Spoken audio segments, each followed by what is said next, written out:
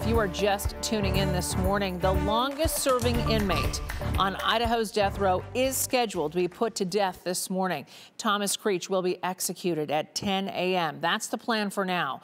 Unless the Supreme Court steps in, there's a very slim possibility of that, and we are watching that for you to wait and hear from the Supreme Court. But right now, Hector is live outside of the prison in South Ada County with more about the history of the death penalty here in Idaho.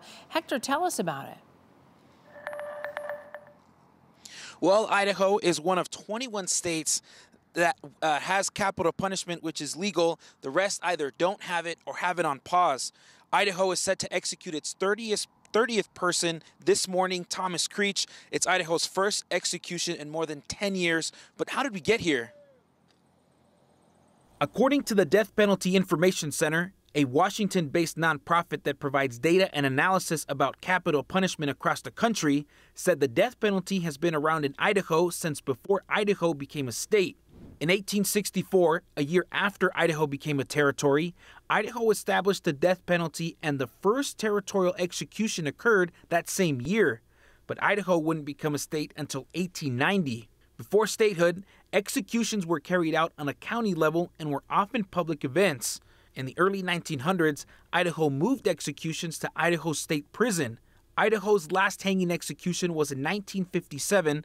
The first execution by lethal injection took place in 1994 to an inmate named Keith Wells. Before Wells' execution, the U.S. Supreme Court struck down all death penalties in 1972, but Idaho reinstated the death penalty a year later. Idaho's most recent executions were Paul Rhodes in 2011 and Richard Levitt in 2012.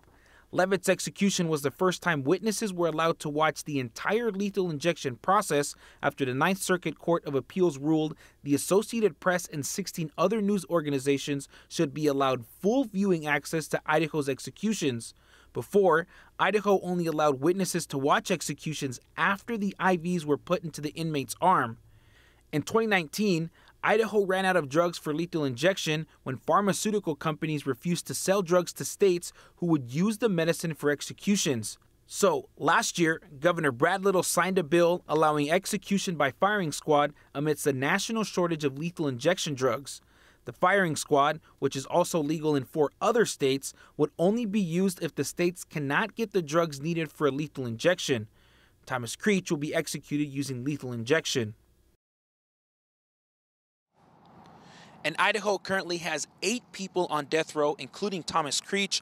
Chad Daybell is another death penalty case. He's the husband of Lori Vallow, and he is charged with 3 counts of first-degree murder in the deaths of Tylee Ryan, J.J. Vallow, and his late wife, Tammy Daybell. The state also announced that they plan to seek the death penalty for Brian Koberger, the man accused of killing 4 University of Idaho students back in November of 2022. And as behind me, we are expecting to see a lot more protesters in here for today for the execution of Thomas Creech, protesting against the death penalty. We will bring in Justin Core to talk more about what we can expect later on this morning and what more we can hear later on throughout the show. Yeah, in just about 20 minutes or so, we're going to hear from our own Brenda Rodriguez, who will be a media witness to the execution. There will be 4 media witnesses today. We're going to hear about what she's expecting, how she's feeling right now this morning, and the importance of media being the eyes and ears of the public inside, right next to that execution chamber this morning. We've been seeing cars, a lot of staff coming into the prison this morning. They have a pretty big staff, but seems like even a lot more this morning. Obviously, they have a lot going on, a very somber task here this morning. We're also expecting protesters eventually right here behind us. None have shown up yet, but we are expecting those later this morning. Yeah, we're also expecting to have media make their way in at 7:30. We are also going to be breaking into programming later on into the show. After the press conference happens, we will have that on air and online at ktvb.com, so we'll send it back to Maggie in studio. All right, thank you, Hector. Thank you, Justin. Currently 8 people on death row. After today, if the execution takes place, we'll have 7 people on death row.